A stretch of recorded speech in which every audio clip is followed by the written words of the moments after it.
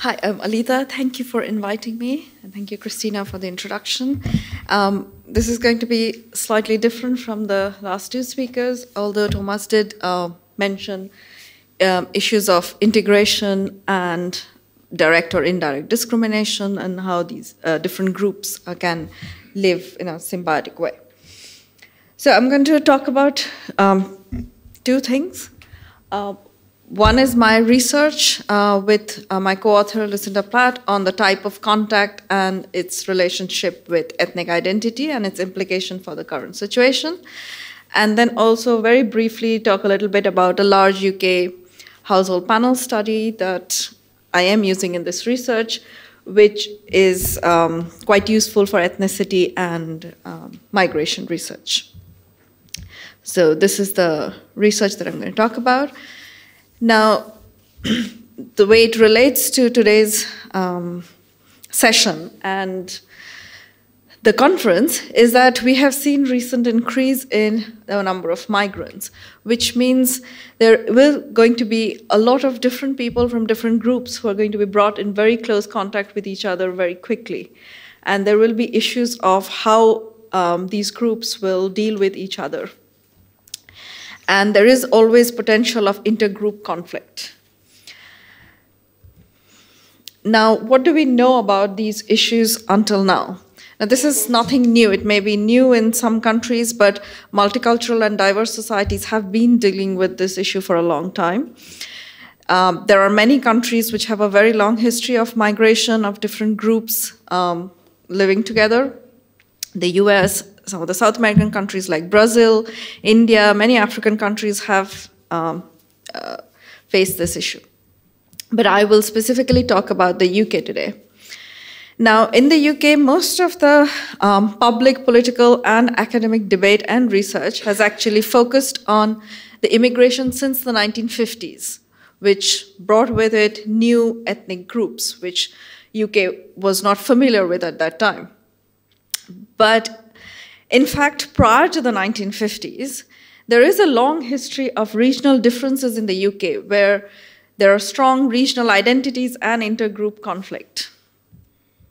So if you're not familiar with this issue, this is the map of UK. UK is actually comprised of 4 separate countries: England, Scotland, Wales, and Northern Ireland. You can see the population distribution.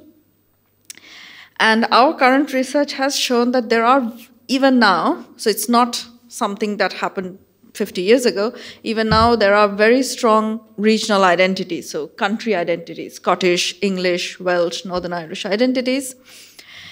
And quite often it is weaker than what is now considered to be a national identity, the Britishness or British identity. So I just wanted to put this in perspective.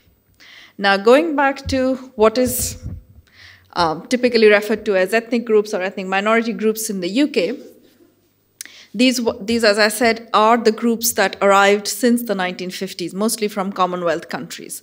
So the 5 major ethnic minority groups that are often talked about are Indian, Pakistani, Bangladeshi, Black Caribbean, and African groups, and then recently, since 2001, white minority groups.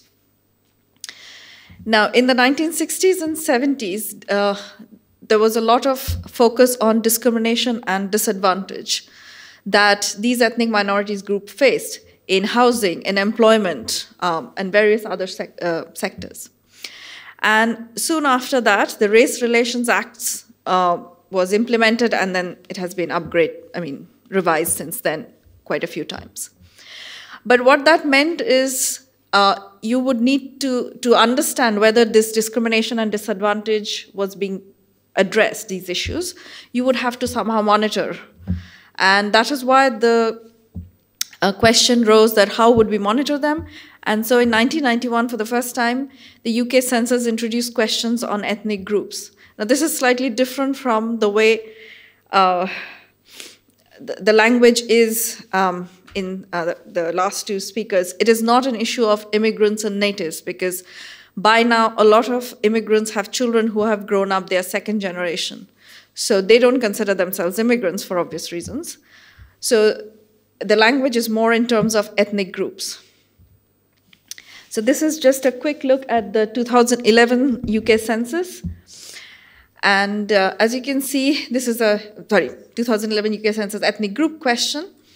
And these are the categories. Now, the first category, which says white, English, Welsh, Scottish, Northern Irish, and British, that is, most people would take that, and that is what we refer to as either white British or white majority group. So they are the majority group there. Now, this is how the proportion of ethnic minorities in the UK has increased over the last 3 censuses. So in 1991, about 7% were non-white ethnic minorities.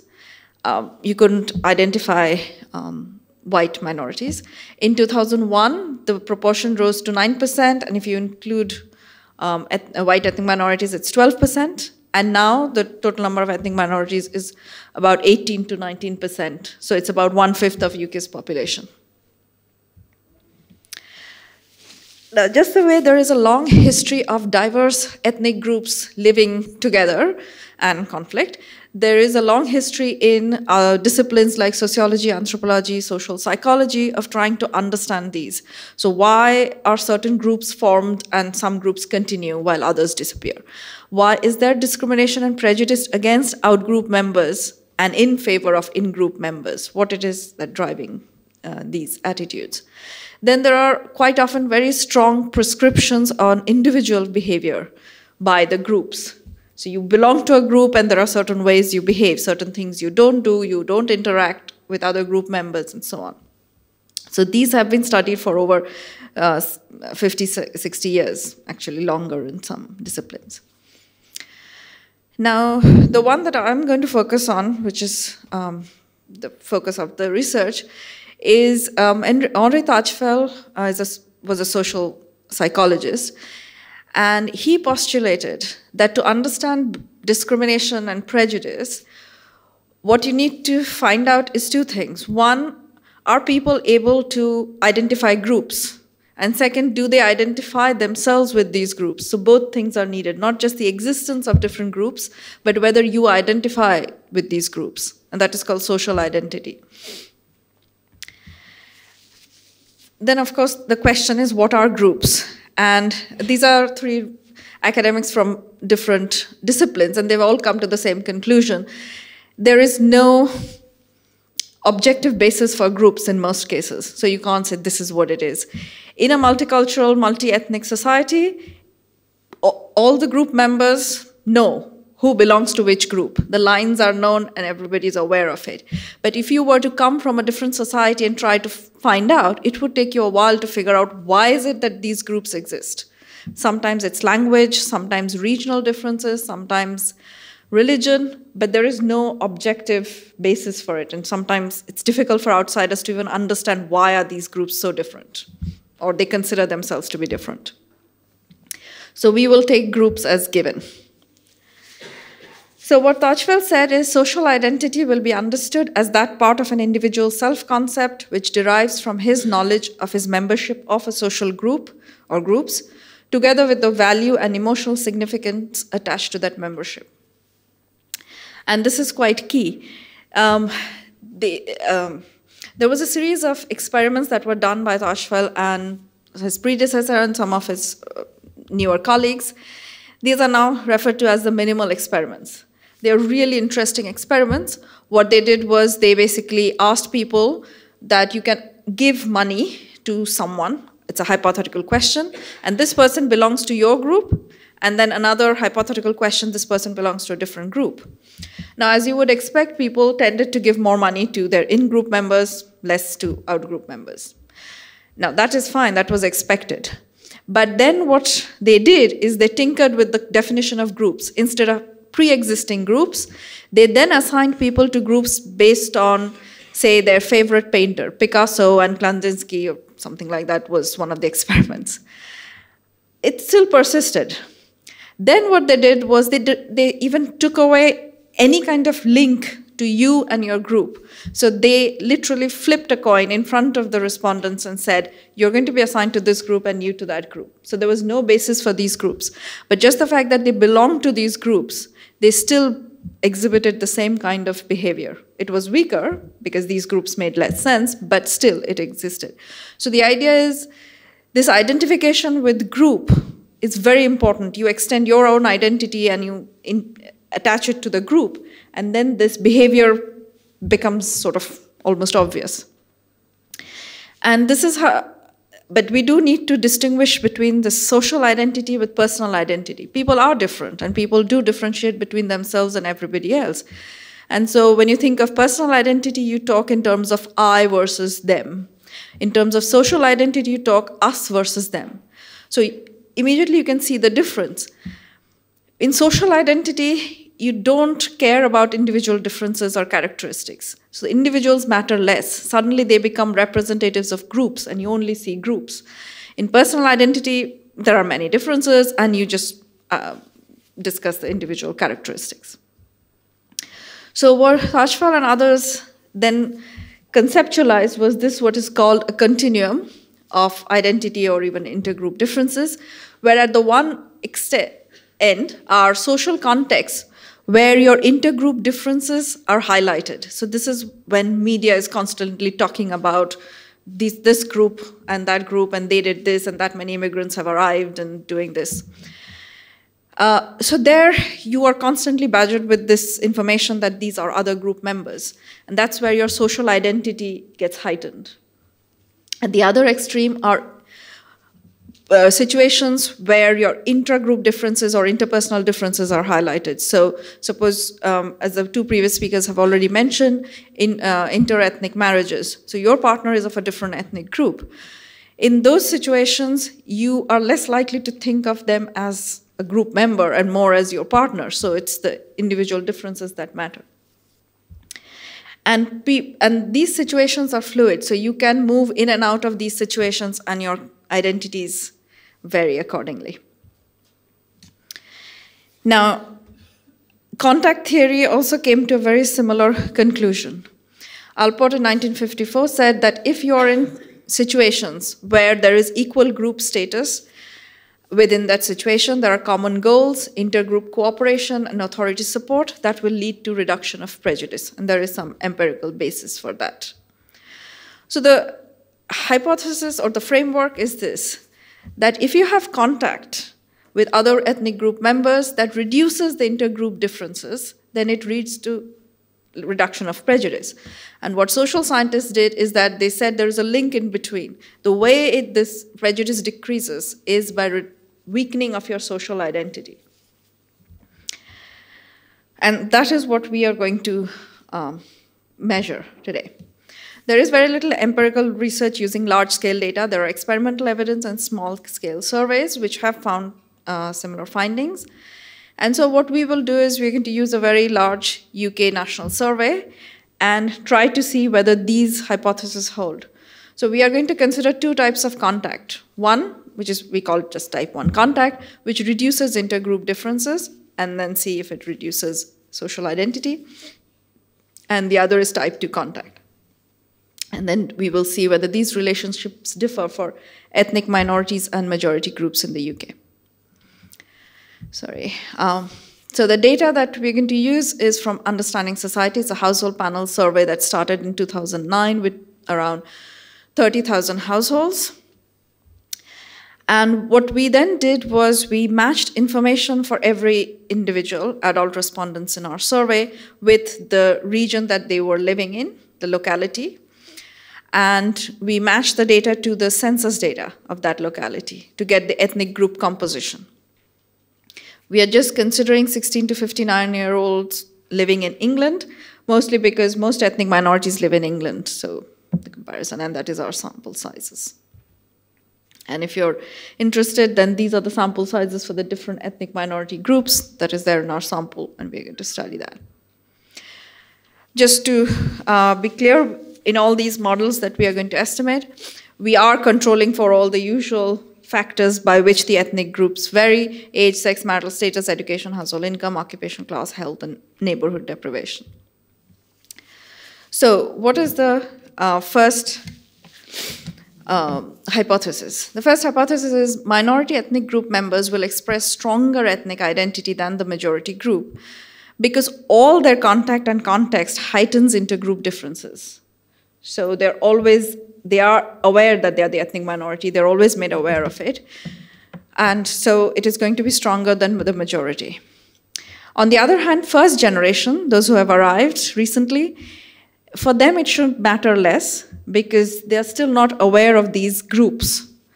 And so for them, the ethnic identity should be weaker. So what did we find?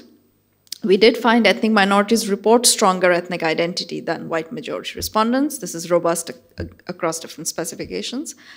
But surprisingly, there was no generational difference. Across first and second generation, ethnic identity was very strong, much stronger than white majority. The next hypothesis is we would expect both minority and majority members who are living in mixed ethnic relationships will express weaker ethnic identity than others. And similarly, if they have very close and best friends who are of a different ethnic group, again, they're likely to have weaker social identity. Because this is a cross-sectional analysis right now, you could say that it is a matter of reverse causality. You have a weaker ethnic identity, hence you make friends or partner with people of a different ethnic group. So what we will do is we will split the duration of these relationships. If it is not a case of reverse causality, then we should only see these relationships hold for long duration partnerships. So what do we find? We find for everyone, if they are living in mixed ethnic partnerships, they are more likely to report weaker ethnic identity. And this holds only for durations that are 5 years or longer, because that means it has changed over the years and it's not selection. For the next hypothesis about best friends ethnic group, for ethnic minorities, we see it does hold up. And it holds up for relationships that are 3 years or longer, but not 10 years. I'm guessing it could be something to do with small sample sizes at that end. But interestingly, for white majority respondents, we don't find a support for this. What we do find is if they have friends of a different, these are best friends, so they're very close friends of a different ethnic group, they report a stronger ethnic identity.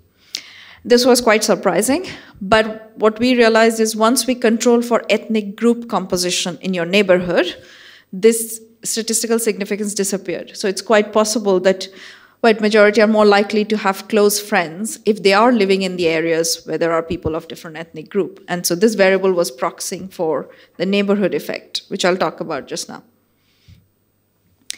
So then if you look at type 2 contact, where we've measured it in 2 ways. One is the proportion of own ethnic group in your neighborhood, and the other is the proportion of your casual acquaintance, not people with whom you have very close contact, what proportion of them are of a different ethnic group.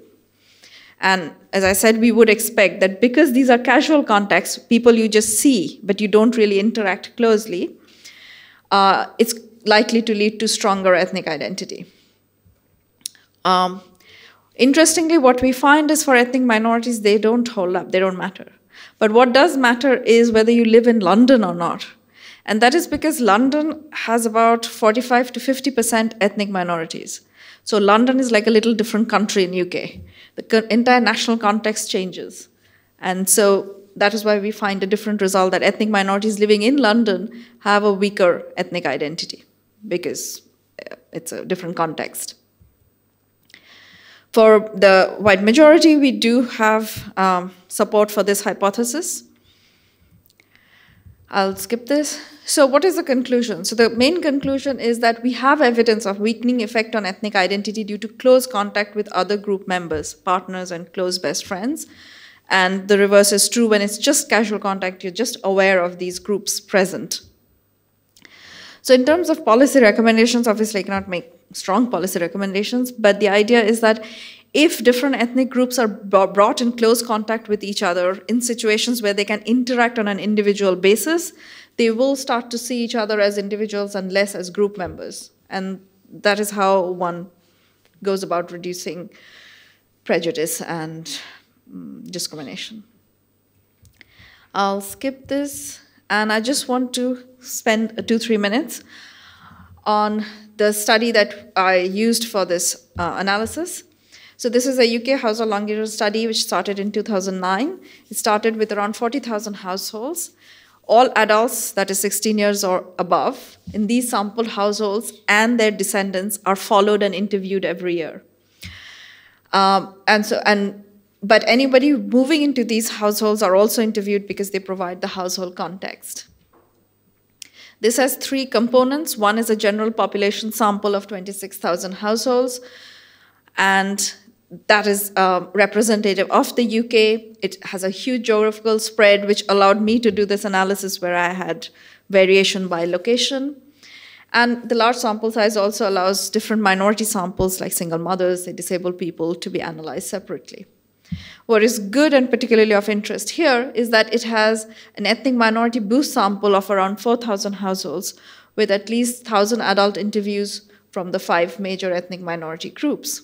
And this is the only survey in the UK which allows longitudinal research for ethnicity and migration. So if you want to study employment dynamics, poverty dynamics, and so on, you could use that. This has another component, which is a long-running similar household panel survey, which was then added to this, but I'll not talk about that.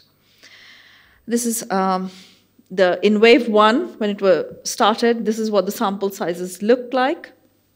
And just if you're going to use this for your analysis, remember that the ethnic minority boost sample and the general population sample should be used together, because otherwise they don't have, otherwise you'll have coverage error, because the ethnic minority boost sample was selected from high ethnic minority concentration areas. And then after 5 waves of survey, in the 6th wave, we added a new ethnic minority and boost sample. The reason was partly that, as you would expect with attrition, the sample sizes for the ethnic minority groups had reduced, but also we did not include any immigrants who had arrived into the country since 2009. And because UK is such a constantly changing society, that would have been a problem. And so we added that. So in combination with it, it allows you to do longitudinal research for ethnicity and migration. These are some of the new sample numbers that we have. Don't cite it because we've not released the data as yet. I'm just showing you. And I'll just end with, again, if you're interested in doing research in UK with this, that there are a lot of interesting questions. They cover different measures of measuring ethnic groups, not just the census ethnic group question, but religion, your parents, grandparents, country of birth, the year you arrived, language that you spoke when you were a child, national identity, ethnic identity, and so on. And a whole bunch of behavior variables like remittances, migration history, experience of harassment, reasons for migration, and so on. And then, because it's a ethnicity is one angle of the survey, so it's a multi-purpose survey. It has all the usual questions that you would anyway expect in such surveys. I'll not go over the list again. And just to give one quick look at the reasons for migration, this is the new data that we have just collected and going to be released in November this year. So we were just looking at reasons for migration by gender. And as you can see, and as you would expect, at least in the case of UK, women are more likely to arrive as family migrants to join their partners, and men are more likely to arrive as work or education and other reasons. So I'll just end.